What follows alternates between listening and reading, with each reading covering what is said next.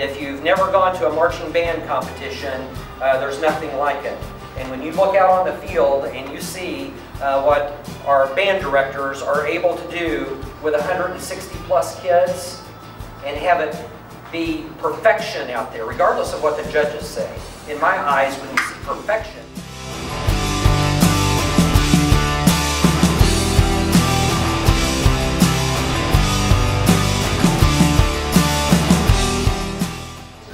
and how he takes care of business. He is everything that I am not.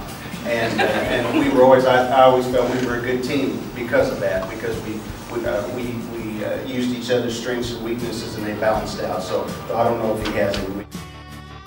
If you give it your all, you can't be disappointed.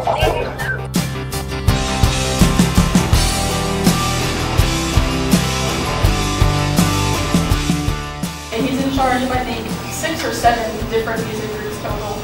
And he comes way before school, stays way after school, helping all of us, and giving private lessons, and we wouldn't be the musicians we are, or the people we are.